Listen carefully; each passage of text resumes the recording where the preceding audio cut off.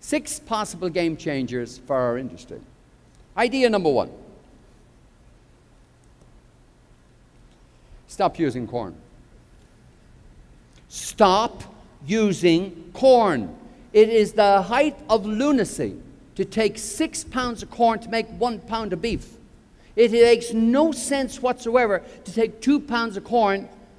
Hallelujah! I've converted it into 1 pound of chicken. You will not get the Nobel Prize for that. We've got to start using fiber. And fiber is in abundance, but corn is not.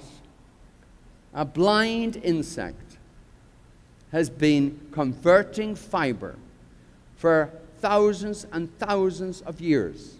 And it does so by taking the fiber, by grinding the fiber, by putting a fungus on the fiber and letting the fungus do the breaking. We call them termites. Our system is called solid-state fermentation, and it's identical. The technology is there. Wherever you go, whatever you see, you're given this message. 38%, 48%, 58% of the people buying meat don't want us to have antibiotics in our feed. We want antibiotics for humans.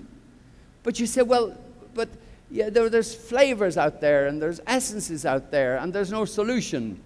The European Union doesn't agree with you. After 8 years of evaluation, they now say, legislation, Article 13, I'll read it. Article 13, 767, 2009, biomass improves animal performance, it enhances feed efficiency, it stimulates the natural defenses, and improves the function of the digestive system. And you tell me there isn't a solution? There's a solution. There's not a will. Imagine, through programmed nutrition, answering the question, what would you prefer? Okay, what's for dinner? Yeah, I got to watch my cholesterol, I got to watch my fat, I got to watch my calories. So a steak would be lovely. I really want to have it. But when I look at the fat and the calories, unfortunately, I got to have chicken. But imagine you having a steak with a lower cholesterol than chicken, a lower fat than chicken, a lower calories than chicken, and such a product is available. And it's available through programmed nutrition, and it's available now. Incidentally, it costs no more.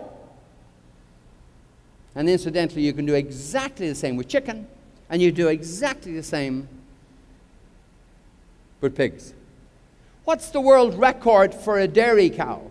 Well, in Wisconsin, on a small farm there, third lactation, one cow produced 72,000 pounds of milk per year, 32,000 kilos.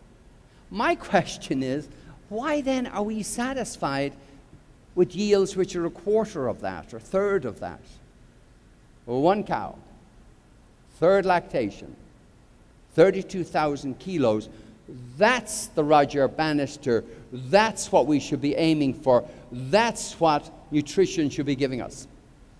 Incidentally, why don't we get 40 pigs per sow?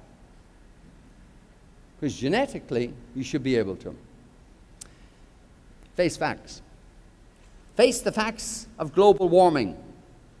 Face the facts that the fingers are being pointed at us. Methane, nitrous oxide, carbon dioxide. We are polluters.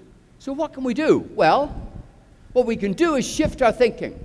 What we can do is think of the farm of the future, where we will have wind power, where we'll have algae, where we'll have methane digesters, where we'll use cellulose through SSF, not corn. Think of the farm of the future. And some of you, in fact, have already glimpsed this farm of the future when you saw our algae production in Winchester. 1.2, 1.3 million liters of fermentation, 10,000 tons of algae. Idea number 6 is that you be a leader. So what exactly is a leader?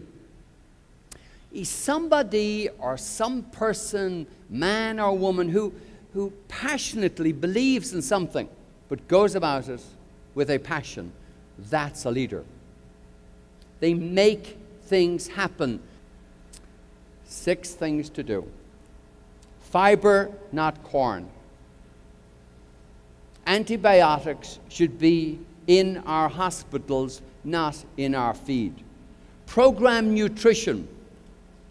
Feeding an animal to its genetic potential, embracing new technologies such as algae, and being a leader.